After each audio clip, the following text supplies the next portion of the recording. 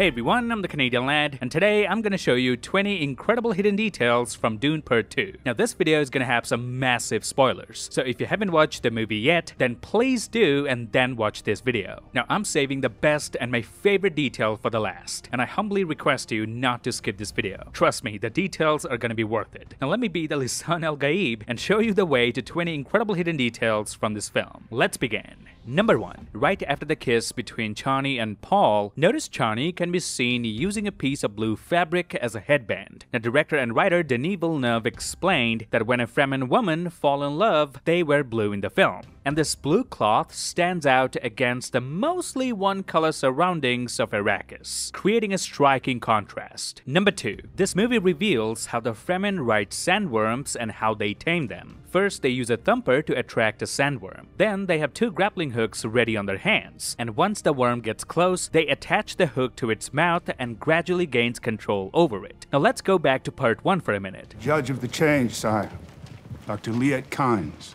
Notice before Kynes was killed, she had 2 grappling hooks ready on her hands, and her posture was just like Chani's before riding a sandworm. So this confirms that Kynes was preparing to ride a sandworm in part 1 just before she got killed. Number 3. In this movie, we get to see Gedi Prime, where the Harkonnens live during the daytime for the first time. Before this, we only saw it at nighttime in the first movie. Now the black sun is the reason the sequence when Feyd-Rautha fights the Atreides prisoners is filmed in black and white, and Denis explained that having sunlight kill color illustrated how nothing can flourish on this planet, not even color. And I find this truly amazing. I think this might be one of the best ways Hollywood has ever portrayed an alien planet and its people. Number 5. When Lady Jessica goes to the south, there's a noticeable change in the colors of her clothes and what the Reverend Mothers wear compared to the Bene Gesserit. Jessica and the Mothers in the south wear color like pale oranges and browns, which are like earthy tones, while the Bene Gesserits wear black. So this shift in color indicates that the Bene Gesserit has been divided into 2 sides now, one rooting for Paul and the other for the Emperor. Number 6. When Feyd-Rautha fights this prisoner in Gedi Prime, he kills him using the same move that Paul Atreides uses to defeat him later in the movie.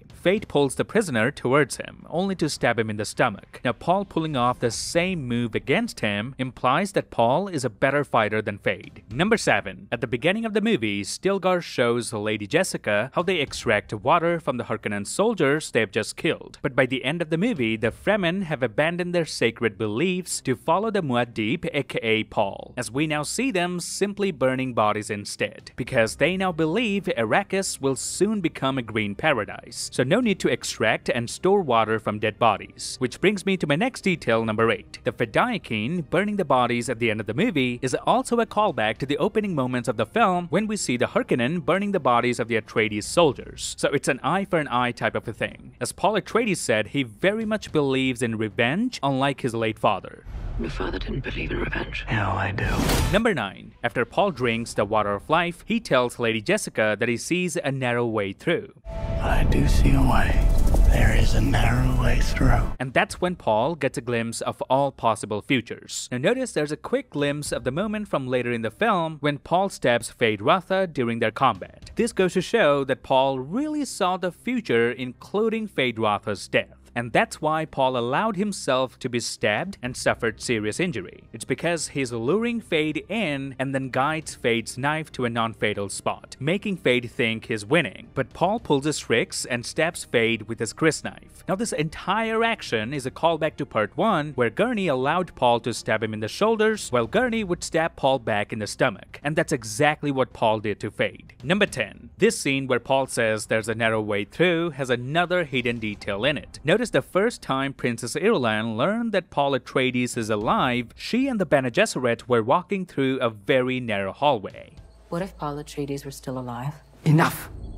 This must not come out. And the narrow way that Paul was talking about would require him to marry Princess Irulan to become the new emperor. So Paul's words are not just metaphorical here, but also quite literal, because Princess Irulan does come out of a very narrow hallway. And that is incredible work from Denis. Number 11. The set called the Cave of Birds, which is shown when Feyd-Rautha comes to Arrakis to see the damage from bombing Siege Tabar, was designed to look like giant fingerprints symbolizing the identity of the Fremen.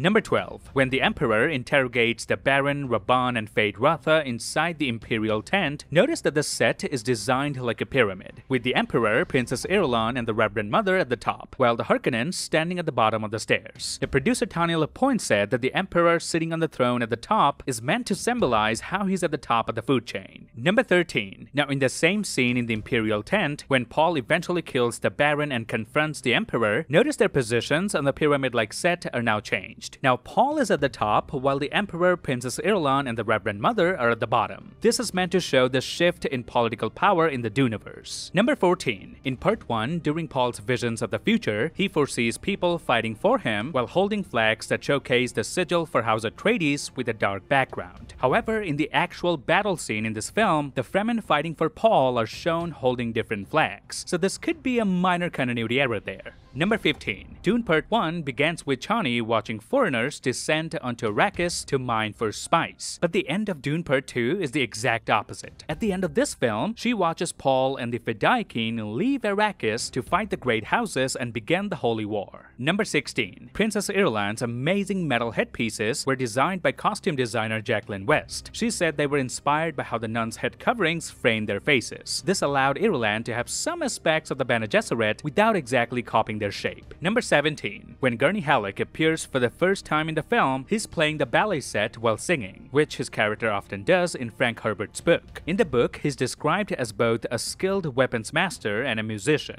Number 18. The passage of time is shown through Princess Irulan's voiceovers as she records events and mentions the dates. The movie covers a period of 9 months, which is shorter than the timeline in Frank Herbert's book, where the story unfolds over several years. This change also aligns with Lady Jessica's pregnancy. In the book, her daughter Alia is born during this time, but Denis chooses to keep Jessica pregnant and shows her having conversations with her unborn child instead. Number 19. The set design for Lady Fenring's bedroom was inspired by the idea of an egg held between the legs of a spider, and this was one of Denis' favorite sets from the film. Number 20. Now this one is my favorite hidden detail from the film. Ready for this? So let's go. Now a lot of people may not realize that Paul Atreides is not the same person after he drank the water of life. His skin gets even paler and he gets dark circles around his eyes. This shows how devastating the experience is, as no male has survived it before, and it also makes his Harkonnen heritage more obvious. He becomes even more ruthless and starts wearing a black cape to show he's not much different from the Harkonnens at that point. Paul's black cape is the biggest visual clue that Paul has now embraced his Harkonnen ancestry. Before drinking the water, Paul never wore this cape. He always used to dress like the Fremen do, but after the water, everything changes, and this black cape is the visual representation of that. I actually noticed it on my second viewing of the movie, where I was like, wait a second, why does Paul have a black cape now? And then I realized as soon as he came back from the dead after drinking the water, he came out a totally different person with a different outfit. And that's it. These are the 20 hidden details and Easter eggs I've found watching Dune Part 2. Let me know if I missed any and comment down below your favorite detail from the film. Now if you like this video, then please give me a thumbs up, grab the subscribe button and turn notifications on. Follow me on Instagram and Twitter to get updates about my videos. Till then, I'm Kevin Hart and I'll see you lads in the next one.